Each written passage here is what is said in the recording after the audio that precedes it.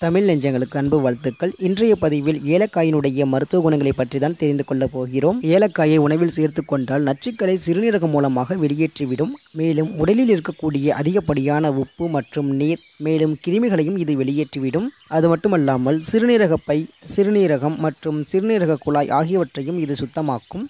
குறிப்பாக அதிக நறுமணமும் கார்ப்பு சுவையும் வெப்பத்தன்மையும் கொண்ட இந்த ஏலக்காய் சிறுநீரகத்தை பெருக்கக்கூடியதாக இருக்கிறது. முக்கியமாக தாகம், வியர்வையுடன் கூடிய தலைவலி, வறட்சி மற்றும் கபம் போன்ற பிரச்சனைகளையும் இது கட்டுப்படுத்தும்.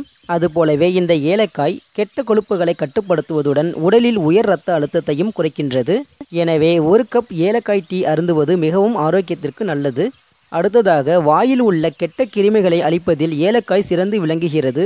மேலும் வாயில் ஏற்படக்கூடிய கெட்ட துர்நாற்றங்களையும் இது போக்குகின்றது.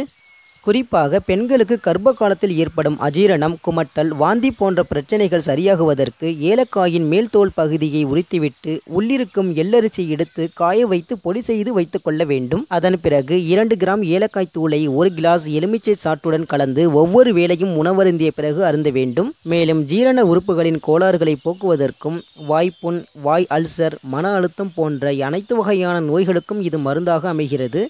இதுவரை ஏலக்காயினுடைய மருத்துவ குணங்களை பற்றி தெரிந்து கொண்டோம். இந்த தகவல் உங்களுக்கு பயனுள்ளதாக இருந்தால் நீங்கள் விரும்பக்கூடிய ஒரு நண்பருக்கு இதை பகிர்ந்து கொள்ளுங்கள். மேலும் நம்முடைய சேனலையும் சப்ஸ்கிரைப் செய்து கொள்ளுங்கள். நன்றி.